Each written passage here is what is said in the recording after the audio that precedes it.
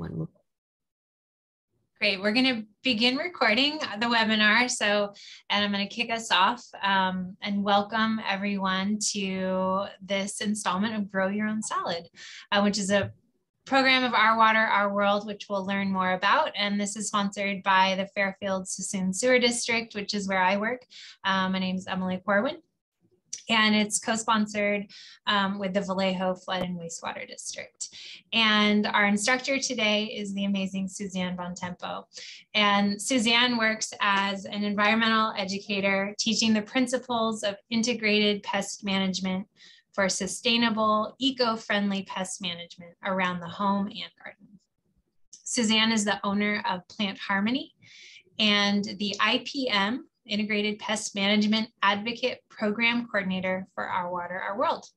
And she was recognized for excellence in her field, winning the 2013 IPM Innovators Award. And we're so lucky to have her with us today. And this is the second installment in our spring webinar series. And I personally learned so much during the last one. So look forward to learning again today and continuing on to the future. So with Suzanne, with that, I'll pass it to you. Thank you so much. I really appreciate that. And again, thanks everyone for joining us this afternoon. And in honor of Earth Day, that I would just like to share that I am particularly excited to talk about growing food, because I think growing food is one of the most important things we can do right now, not only for our health, but also for the health of our ecosystems and our planet. So thank you. So we're going to go through slides for a good solid 45 minutes. If you've joined my programs before, you know I've got a lot to share, but I'm going to really try to keep it at 45, and then we'll leave time for your questions at the end. So please, as questions pop up, go ahead and drop them into the Q&A. If you've got any comments at all, or if anything is going, technical difficulties, please put them in the chat. And then what we're going to learn this afternoon is we're going to set our food gardens up for success. We're going to learn how to plant our food gardens. It is targeted towards salads and salad ingredients, but it's not limited to just salads. And then we're going to talk about how to water efficiently and effectively, the benefits of planting cover crops around our gardens, and then more additional resources. So for those of you that are not familiar with the Our Water, Our World program, I will share that it is a national award-winning program that partners with water pollution prevention agencies and retailers that sell pesticides. We provide public education in the form of integrated pest management, which will guide folks to less toxic pest solutions. You might recognize our materials at your local hardware store or garden center, but the literature rack that is in the photo on the left, that is a kiosk that has these pamphlets that you can take home with you and read to learn how to solve a variety of pest problems such as ants, aphids, rats and mice, cockroaches, yellow jackets, and so forth. You'll also notice on the pesticides in the aisle little blue tags that will identify which of the pesticides are going to be less toxic and eco-friendly, with the intention of not being a pollutant to the waterways. We've recently launched some QR codes, so you might even see some QR code posters in the aisle where you can scan and have direct access to not only the Our Water, Our World website, but also to those fact sheets. You can get more information at ourwaterourworld.org.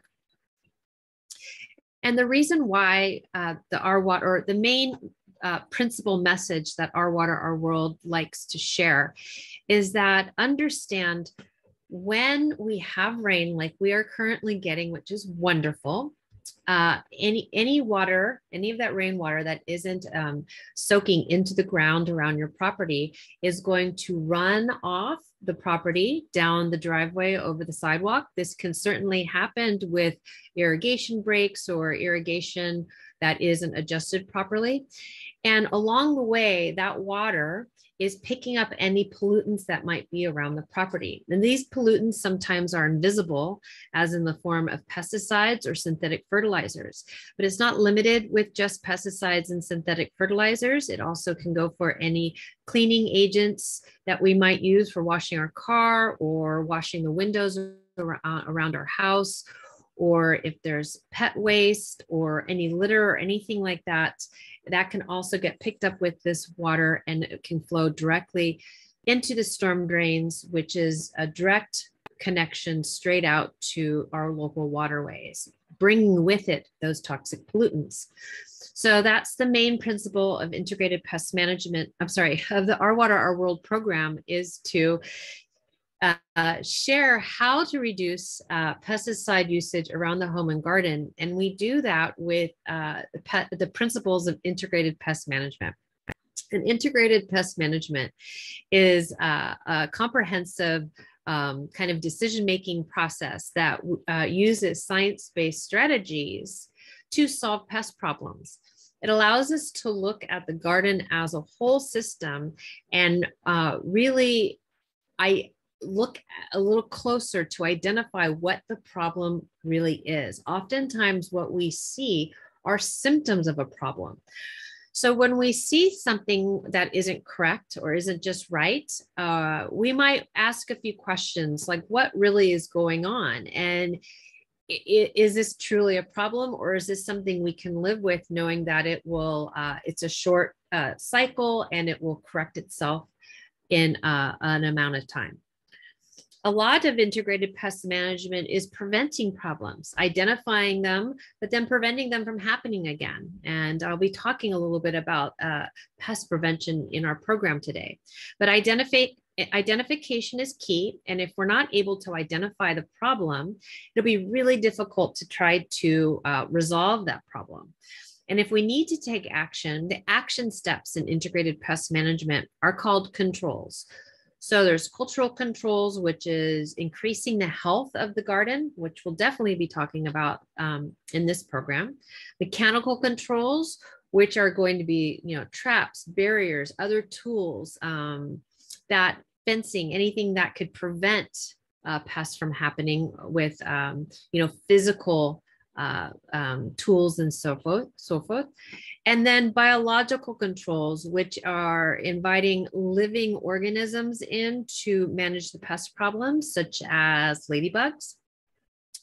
And then there's chemical controls, which are the pesticides, but we're always going to use these as a last resort when we've exercised all of the other actions, and always choosing the least toxic and the most eco-friendly product available. So with that, let's talk about setting our food gardens up for success.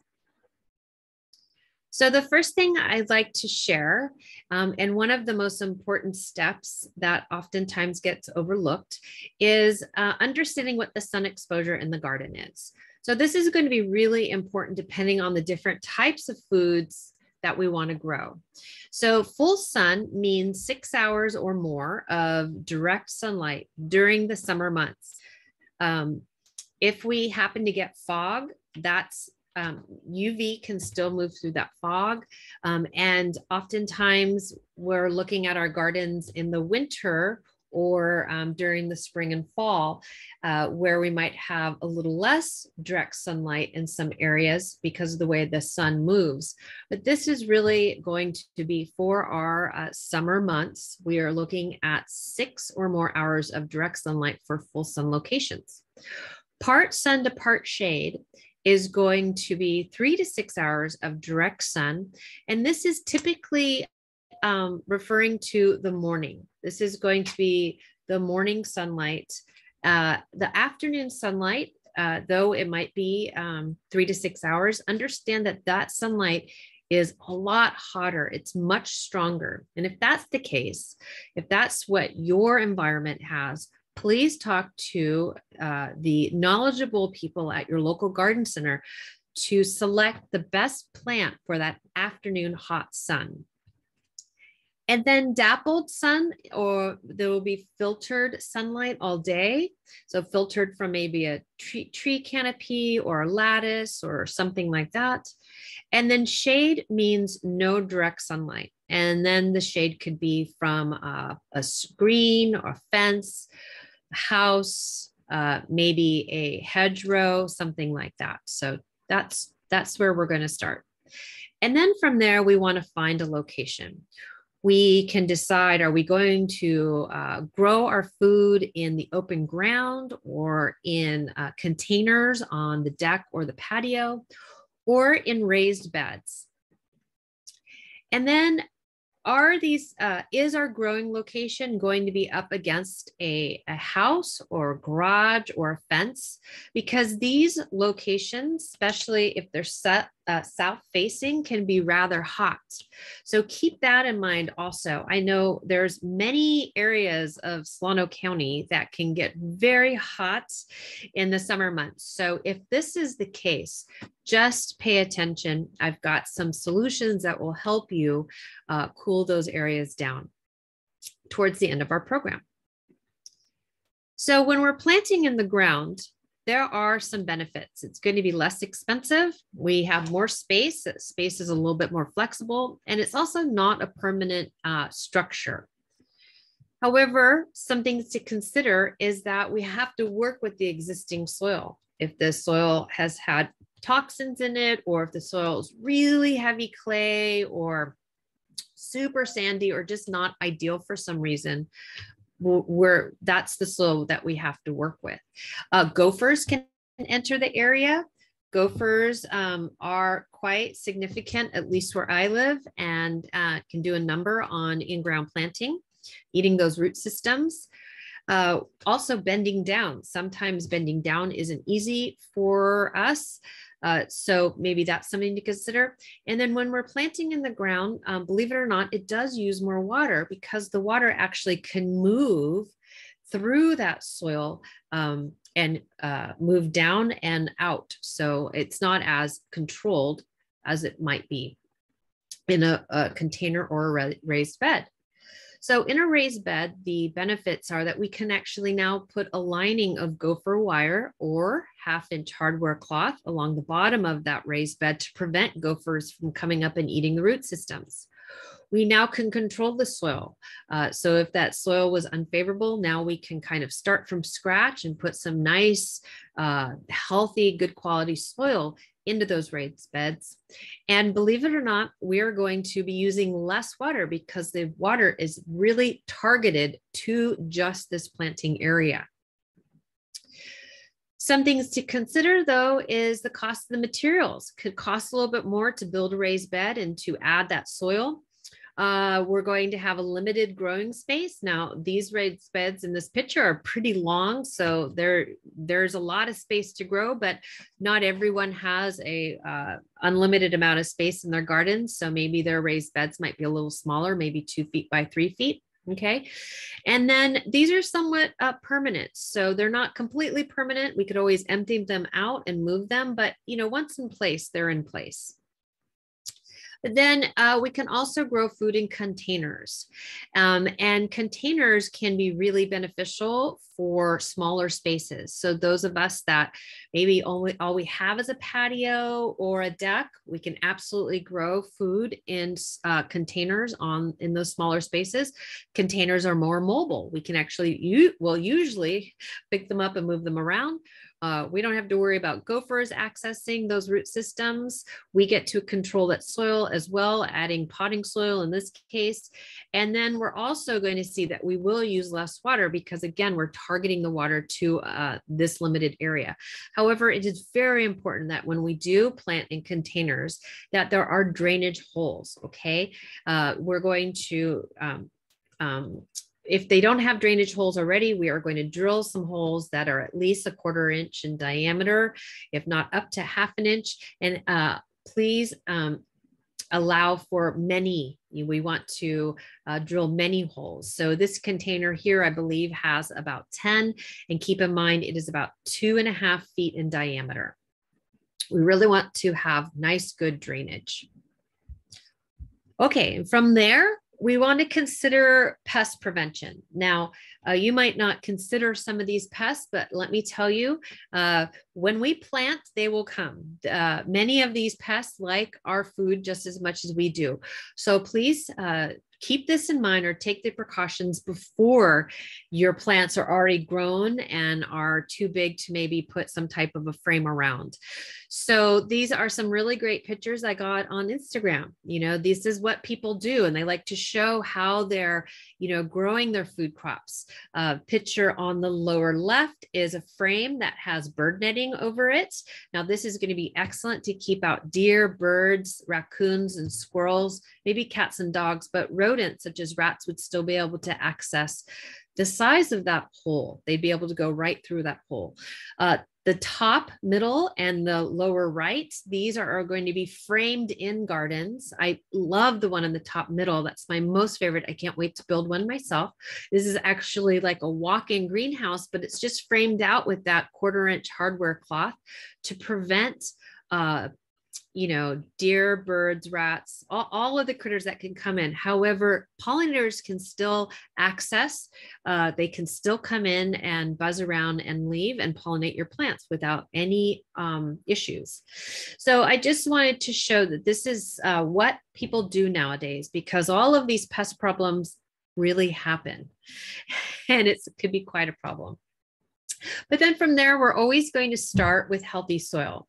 We are going to amend our existing soil with compost when we're planting our plants, or we're going to top dress or side dress with compost, a layer of compost around those root zones of the plant. We want to build healthy soil with compost. This is probably the most important thing you can do.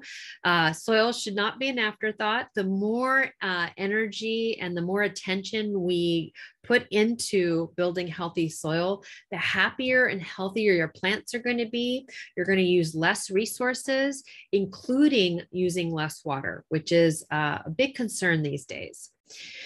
But our goal is to have about 5% organic matter in the soil, and that would be in the form of compost. And the reason why is because it's going to improve that soil structure. It is going to actually make the clay soil easier to work. It's going to add air pockets to that clay soil.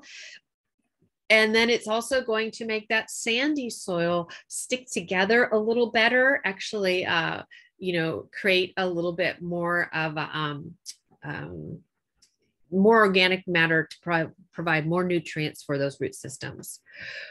When we add compost to the soil, it also increases the amount of water that can be stored in that soil. It's really going to help that soil become more like a sponge, and that's really the goal.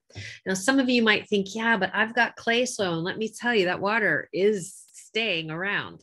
But when we add that compost, it actually starts to break up those tiny, tiny particles, and it allows for more air pockets so that the root systems can actually grow through with more ease, which then increases that plant root's ability to get nutrients and water more efficiently. And then when we add compost to the soil, we're actually also able to filter out any pollutants from that runoff I mentioned earlier. But when we're so we have to purchase the soil, we have to purchase the compost, and we could always go to a landscape supply yard and get these products in bulk. However, most of us are just going to the local garden center or hardware store and buying them in bags. So what I wanted to share is for in-ground planting or raised beds, oftentimes what we're going to get are things called planting mix, or planting compost, or soil amendment. There are also products called raised bed mix, and that's really what we want to get for our raised beds. But if the raised beds already have soil in it, then we're going to be amending those raised beds. We're going to be amending that soil with these other products.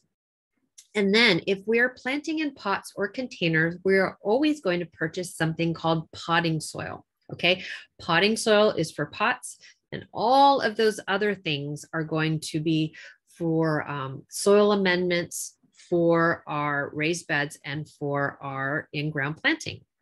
What I'd like to share is please stay away from topsoil. Topsoil is really designed just to fill in any type of holes that might be like in the lawn from a dog digging or something like that, or from gopher. Topsoil is really very sandy and very heavy, and it's really intended just to kind of fill in some gaps and create correct grade issues on a small level. Then from there, we want to decide which plants to grow. This is always the big question that I'm even faced with right now. I've got my stack of seeds and I'm like, gosh, what do I want to grow this year? But we want to always start with what you really like to eat. What are some of your favorite ingredients that you like to put in a salad? Well, lettuces, of course, tomatoes, carrots, radishes, onions, cucumbers, spinach, peas, berries. I mean, the list goes on. It could be any kind of salad you want. And as I shared, it's just, we really want to get started with just food that we like to eat. I like choosing heirloom varieties. Heirlooms are going to be plants that are open pollinated, non-GMO, and not hybridized. And the reason why I love heirloom varieties is because they're ideal for our climate. We live in a Mediterranean climate, and most the heirlooms come from Mediterranean regions. When we plant heirlooms, understand that oftentimes many of those varieties have these root systems that really dive deep, because they typically are coming from areas that don't have as much water. They certainly don't, or I should say, they don't get as much rainwater. They have summer dry climates like ours.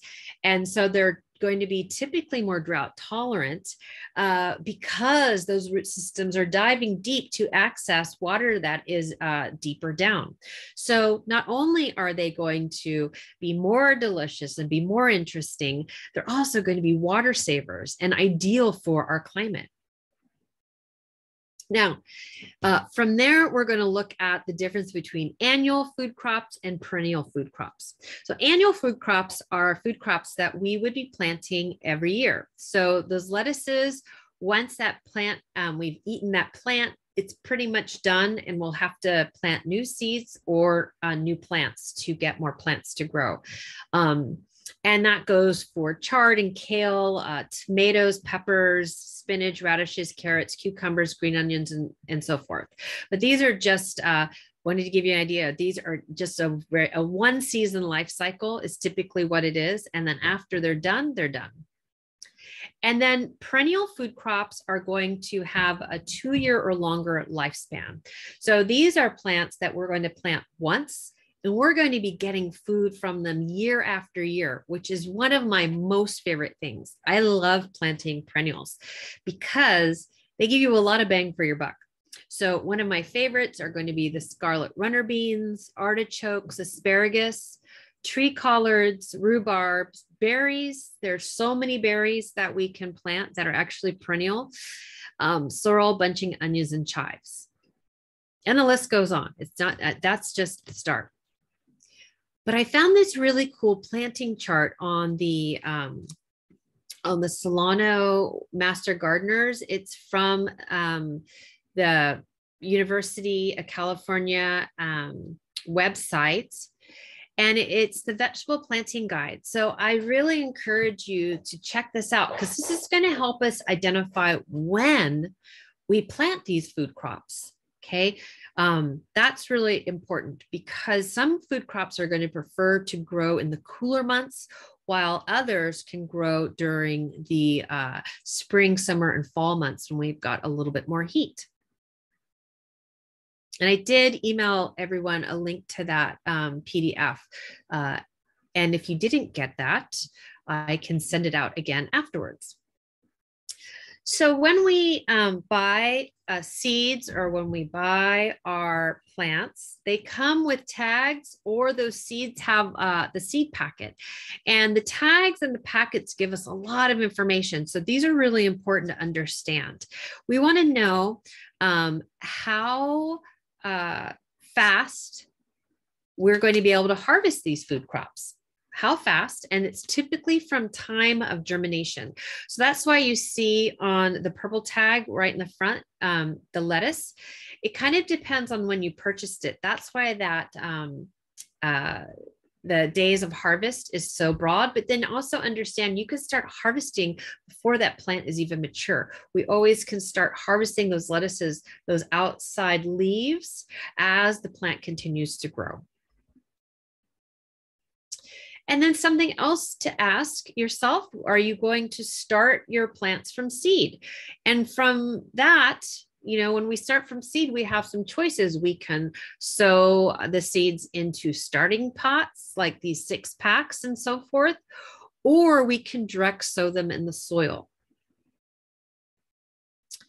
We can also buy plants. We can, are you going to buy your starts? Buying starts is, these are plants that are already ready to go. They're already, they're seedlings that are, a few inches tall. You don't have to worry about thinning them or having too many plants, because when we plant by seed, we have a lot of seeds. And when we, oftentimes we will have to thin them because it's hard to get one little seed per area exact. So, and then when we have a pack of seeds, we're kind of limited to that variety. So we might have lots of one type of plant. Whereas if we buy plants in these like little 4-inch pots or in cell packs, we can actually get a lot more variety. So there's pros and cons to both of them. But when we buy plants in 6-packs or other types of cell packs, oftentimes there's a lot of plants per cell. So in this case, it's intended to separate those plants. So you might get a little nervous about that, like you might wreck them or you might hurt their roots, but it's very easy. Essentially, you're going to pop that cell out, you're going to massage that soil away from those roots, and you're going to slowly massage the roots to the point where you can actually separate them with ease. And then you're going to plant them around. I had a cell pack the other day of lettuce. Well, it was actually a couple of weeks ago. And I had from one 6-pack that cost me $4, I had about 36 plants. So you can get a lot of plants for not very much money if you look for these types of multi-planted cell packs.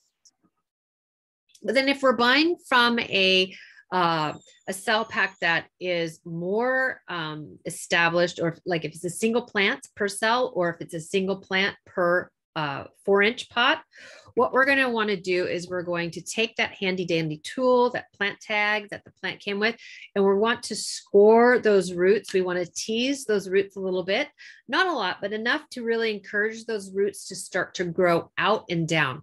What we want to do is prevent them from growing around each other. We really want to start to get them to grow out and down. And then when we plant, we want to plant in clusters or on a diamond grid or on a hex pattern, a little closer than you would expect. And the reason why is because when these plants actually grow, they're now shading the root systems from the heat of the summer, which will reduce the water evaporation. So we won't have to water as often, but also it's going to keep those root systems cooler, which will benefit the health of the plant. And it's going to prevent weed seeds from growing. Now, you might think this is crazy. However, I will share the way we harvest this is either harvesting every other plant as we go, or as I mentioned with the lettuces, similar to the spinach and the kale and the chard, we're going to be removing those outer leaves. So the large outer leaves we're going to be harvesting, we'll be cutting those and bringing them in to eat. And what we're leaving is the center of the plant that can still grow. And now we're leaving room. We've opened up some space for some of the smaller plants to grow. And then the next time we come out, we're going to harvest those smaller plants because they've grown. Now they're bigger. And we're going to see that the smaller plants that we harvested last time are starting to grow. So it's like this succession of planting. It's kind of ebbs and flows of how we're harvesting to keep this nice balance. And then for fast growing crops, we will be planting in succession. So radishes, for one, grow very quickly. So once they start to sprout, I've got my next row planted. And once that next row starts to sprout, I got my next row planted and so forth. I do this a lot with basil, with lettuces, with radishes, even with green beans and peas, because what I want is a longer season of harvest. So I'm going to kind of pace out how I plant my seeds, or if I'm going to the store, I will pace out how I purchase those plants and plant them into my garden so that I can have a longer period of harvest. When we're planting by seeds, a lot of times we have to thin the seeds. So in this case, it's always a little sad for me, but I will have to go through and physically pull out some of these little starts to give the plants more room to grow. This is always heartbreaking. So you can, sometimes if it's microgreens, you can throw them in your salad. In this case, this was parsley, which I could still chop up and put in a salad. You can also feed it to the chickens, put it in your compost. But what we want to do is make sure each plant has enough space, that the root systems are not too crowded, because when the root systems are crowded, it's going to stunt the growth of the plant. It's going to, those root systems are going to be competing for water and nutrients. So it is always nice just to give them a little bit of space. And then we're going to take advantage of companion planting. The reason why we would want to take advantage of companion planting is some plants will detour pests, but then some plants will actually attract beneficial insects. We also will plant plants that companions together that will not compete for nutrients. And that's a big part of it. And overall, when we're practicing companion planting, we're just really able to further enhance and bolster the health of that planting environment. I also emailed this planting chart. This planting chart I had gotten off of the Heirloom Organics website, and it's very simple and basic. And I think visually it works really well for this program to show as a slide. However, it is very minimal. There are lots of fantastic companion planting charts out there. So I encourage you to have a look. You'll see they're very extensive and will give you a lot more information than just this one. But this just gives you an example of what plants can grow together. So asparagus really likes to be growing next to basil, tomatoes, nasturtium, and parsley, but really would not do well growing next to onions, garlic, or potatoes. So that's a really great thing to consider when we're planting our food crops. And then something else that's really challenging for us, especially if we have very small, limited space, is that it's very important to rotate our crops. And I felt that this chart was really basic and easy, because really what we want to do is rotate in a sequence that goes root crops, leafy crops, legumes, and fruit crops. If you can only get 3 of the 4, that is fantastic. And if we only have one pot that we like to grow our tomato in every year, well, you can still practice this, because then after we grow our tomatoes, we can put in some fava beans, because that's going to be our legumes. And before those fava beans really take off and start to grow, we can actually throw in some leafy greens, such as lettuce, because lettuce has a very short time to harvest. And then by the time we've harvested the leafy greens, the legumes are starting to grow. And then by the time we're ready to plant our tomatoes, we can cut those legumes down. And there we have it. That is some basic crop rotation for one pot. From there, we want to feed with organic fertilizers. When we feed with organic fertilizers, it's the most sustainable way to feed our plants. It actually feeds the soil microbiology, which then can increase the health of the soil, which can increase the health of our root systems.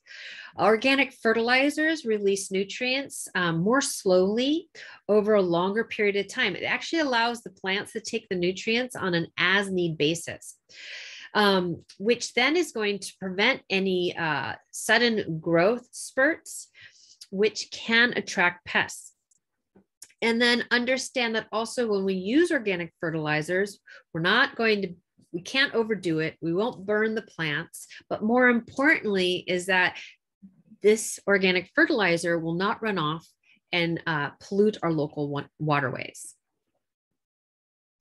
Something I can share is that our food crops, our vegetables really love alfalfa meal. So in addition to that all-purpose or that vegetable fertilizer, that dry fertilizer that I just added to the soil when I'm planting the plants, I'm also adding equal parts of alfalfa meal.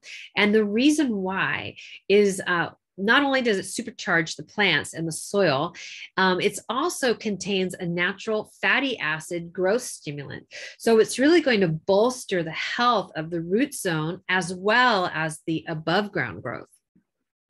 And in addition, it is really important to add earthworm castings to the soil around your plants, because it's also a superfood for your veggies. It contains an abundance of nutrients and minerals essential for your food crops to thrive, contains important enzymes and beneficial bacteria and humus. But more importantly, it has the enzymes in the earthworm castings are highly effective for preventing insect pests, and it also reduces diseases.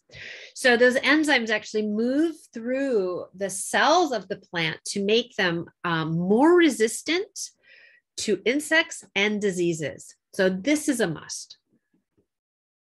And the way we get these dry fertilizers and earthworm castings in the soil is we're going to put them into that planting hole at time of planting, or we're going to scratch it in to the top couple inches of the soil with like a cultivator or a trowel, but ideally without disturbing any plant roots. We really want to just keep it at the surface, and trust me, those microorganisms will integrate all those nutrients down into the soil at the root zone where the plants can access it. And then when your plants are growing, one of my easy hacks is I like to feed with liquid fertilizers throughout the growing season, because it's a heck of a lot easier just to put some of this liquid fertilizer in a watering can, fill it with water, and water the root zones of my food crops than scratching that fertilizer in throughout the growing season. The reason why I mention this is because when our food crops need a lot of food to give us food. So it's really important to fertilize them on a regular basis at time of planting, and then 1 to 2 times a month according to the label's directions. So please, this is a really important step, is that we do need to fertilize, and fertilizing with a really good quality organic fertilizer, especially something that is a blend with the fish emulsion or fish hydrolysate, that is going to be fantastic. And the way we get this liquid fertilizer around those root zones is by adding it to a watering can, filling it up with water, and then actually just drenching that soil. After those plants have been watered, we then apply the liquid fertilizer. Don't forget to plant flowers. This is a really important part of the equation. I see so many people at the garden centers with their carts filled up with all these beautiful vegetable plants. And I got to share with them that it's really important to, if there's nothing else, go home with at least 1 6-pack of Sweet Alyssum and Cosmos. They're going to do you more good than anything else in the garden. And the reason why is because we want to invite those beneficial insects, those pollinators, those birds and other garden allies. Understand that over 90% of the insects we see in the garden are actually beneficial. They all have a job to do. They're not all pests. Many of the beneficial insects are going to be predators, eating a lot of the pest insects like aphids. or they will parasitize the pests, and or they will pollinate the flowers. So that's why it's so important to add flowers to your garden. One thing I can share, one of my favorites is to plant sunflowers, because not only are they great for pollinators, but you can eat the seeds too. It's really fun. But something to share for any of you that have had this situation, which is blossom and rot on zucchini, this is a direct link to a pollinator that missed this flower. So if all of your plants are growing like this, understand that zucchinis have enough energy to produce a fruit about 3 inches, maybe 4 inches before it just starts to rot and fall off. If it was pollinated, it would continue to grow a perfect fruit. But in this case, the pollinator overlooked that flower. So if you have a lot of plants that required pollination and they're just not getting pollinated, there's a lot of information on the internet. There's YouTube videos that you can watch that talk about how you can self-pollinate. But this is really because of lack of pollinators. That's why it's so important to bring in a variety of flowering plants to attract them into your garden. Cover crops like fava beans are my most favorite to plant. They're easy. They grow very quickly in just about any soil condition. They also provide food. I like those fava bean tips. I'll cut the top 3 inches of the young plants and saute them with garlic and sesame oil. It's delicious. It's also a wonderful pollinator attractant. But what I can share is really important to always have something growing in the soil, and cover crops are a really inexpensive way to keep that soil actively growing, so to speak, protects the soil and reduces weeds from taking over any bare spots in the soil. But another reason why I love the fava beans is that they grow nitrogen fixing bacteria. That is why I love planting fava beans anywhere that I'm going to be planting tomatoes in the spring. So I have a raised bed right now where I'm about to cut down all the fava beans to the base so that I can plant my tomatoes, and those tomato roots are going to grow between the existing fava bean roots and access all of those little nodes of nitrogen bacteria. And this is what I mean. When the plant starts to go into flower, and before it goes and creates those beans, I'm going to cut it at the base. I don't want to rip it out because I want those root systems with all of that good nitrogen to stay in place, so the root systems of my other plants can weave together and access the benefits of those fava bean roots. And then we'll talk a little bit about how to water. So we have some choices. We can water with the hose, the watering wand, a soaker hose, or with a watering can. All of these are really great. But when we water, we want to make sure we're watering deeply, because we really want to encourage deep root systems, okay? Understand that this awesome graph that I got from Roots Demystified, a really cool book by Robert Corrick. This is actually, this grid is feet, not inches. So see those beets? Those beet roots are going down about 10 feet. Tomato roots are going down about 4 feet. Same with peppers, okay? That's soil, if the soil allows it to. But understand that roots are growing a lot deeper than we think. So we're going to irrigate plants differently as they grow. So here's a seedling. I just love this illustration that I found online. When that little seedling germinates, that root system's maybe just 1/4 of an inch. We might need to water that with the spritzer 2-3 times a day to keep that soil moist. Okay, it's going to dry out a little bit, and then we need to mist it again. But as that root system grows, we might then now just use that watering can or a watering wand to water. We're going to water about 1 inch deeper than the root systems are. And then we're not watering again until the top inch or so is dry. So as the plants grow, we're watering deeper, and as those plants grow and we're watering deeper, we're also letting that soil dry because those deeper roots still have access to moisture. Similar process happens when we're buying plants. We're going to have the plants in that pot. We take that pot off. We see that root system was limited to just what the shape of that pot was. We're going to remember, take that handy dandy tool, and we're going to tease the sides of those roots to open them up. And then when we plant them, we're always going to focus the water where the roots are currently, but over time, we're going to bring the water out and a little deeper. We always want to gauge until the plants become established. Imagine the roots are growing about an inch every week out and down. And then once established, depending on the plant material, depending on how big the plant is or how deep that root zone can be, we're going to gauge that water. And we want to get that water anywhere from 6, 8, 12 inches down. And then we're not watering again until the top few inches has dried out. Not always easy to tell. So how do we know? We have to put our fingers in the soil to see, especially if we've got a nice layer of mulch on top of that soil, that top is always going to look dry. But when we get our fingers down into that soil, we're going to feel that it's still wet.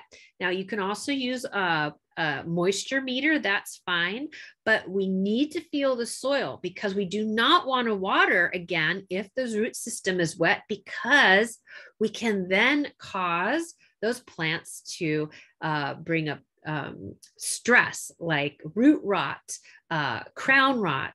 And then stress plants will also show signs of more insect pests, more diseases. So it's really important that we are letting the soil dry out a little bit before we water again. And we can only get an idea at the beginning if we're putting our fingers in the soil or feeling it somehow. Now, for those of us that have irrigation systems, we're going to practice the same practice, okay? We're going to have that irrigation on, and then after the irrigation has been complete, let's say it's 30 minutes, okay? We're going to go out there and see, has the water significantly watered the root zone of my plants? And then before the irrigation timer comes on again in the next few days, let's feel that soil. Do we even need the irrigation to come on again? We don't know. So we have to look and we have to monitor, and we need to adjust the irrigation according to the season. These are not set it and forget it systems. And whenever possible, if we've got pop-up sprinklers, we want to switch to drip because it's going to be way more efficient. We're going to save water because a lot of it won't be flying all over the place and evaporating out before it even gets to the soil. We can we want to set our timers for early in the morning when the air and soil is cool. That's the best time for us to water our gardens if we're watering by hand. And then if we do have an irrigation system, then the best time to set it is really the sunrise hours, that 4 a.m. to 6 a.m. Okay. And if we have irrigation systems, it's really important to get out there and check for leaks and malfunctions. We might need to add more emitters or place them in different places as the plants grow. Because remember, we want to always focus the water at the edge of the root zone, okay? And then we're going to protect those root zones with a nice layer of mulch. Now, mulch can be either wood chips, or I like rice straw in some of my vegetable gardens. That's the garlic on the top right picture. So garlic just grows through that rice straw really easy, but rice straw isn't easy to find. You're going to, you can typically you'll have to go to like a feed store, but I like rice straw because it mats down, it's inexpensive, and it will break down slowly because it's high in silica. Every other place in my garden, I have wood chips, nice big chunky wood chips. And the reason why I have mulch and why mulch is so important is because soil, it's hydrophobic. What happens is soil creates a crust, especially during those really hot baking days of sunlight. There's a nice crust that gets created. And when we do have rain, or if we happen to water with the hose or the sprinkler, that water hits that soil and actually it's going to bead off. It's going to run off because it can't infiltrate. Okay, it takes a minute for it to infiltrate. Just like a hard sponge at the kitchen sink, it actually takes a second for that water to actually infiltrate and soften that sponge up. If we've got a nice 2 to 3 inch layer of mulch on top of the soil. It's protecting it, now allowing that water to infiltrate with ease. It's also reducing the water evaporation rate significantly. 2 inches of mulch is going to reduce the frequency of our watering by at least 20%. It's also going to keep those root zones cooler in the summer and warmer in the winter. We just want to keep these any of the mulch away from the plant stems or the crown. And if you need supports, such as tomatoes or cucumbers or green beans or whatever else you're planting, put those supports in when you plant the plants. Do not wait for the plants to grow, or you won't have as much, it won't be that easy. It'll be very challenging. So get those cages and trellises and stakes in the ground when you've planted your plants, and then tie them up accordingly as they grow. And then, because we do live in Solano County, and there's oftentimes triple digits in the summer, that's not unusual. Full sun in our county is really hot. It's hot full sun, right? So even though we're growing full sun food crops, sometimes we need to protect them, especially if we're growing lettuces. Because oftentimes lettuces will, they're kind of tender and they could wilt very easily. They could burn really easily. And a lot of times our cooler food crops will bolt faster.